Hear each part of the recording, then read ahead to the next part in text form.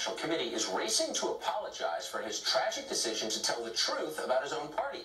On Wednesday, former Obama Labor Secretary Tom Perez admitted the party's 2016 primary race was, quote, rigged in favor of Hillary Clinton, and he said he was the candidate who could restore transparency to the Democratic National Committee.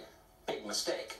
Perez's comment outraged Clinton supporters, and a few hours later he slithered onto Twitter to apologize. Journalist Glenn Greenwald wrote an article for The Intercept saying that Perez's apology says a lot about the current state of the Democratic Party. He joins us now from Rio de Janeiro to explain what exactly it says. Glenn, thanks a lot for coming on.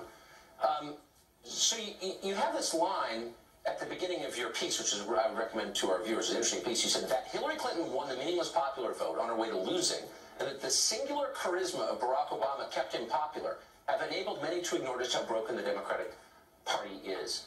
In what way is it broken, exactly? It seems robust right now, but you say it's not. So there's obviously a lot of attention paid to the presidential election and to the fact that Hillary got 3 million more votes than Donald Trump, which is true, but it obscures a lot of really critical facts, including the fact that obviously the Democrats don't have control of either the Senate or the House. The Republicans do.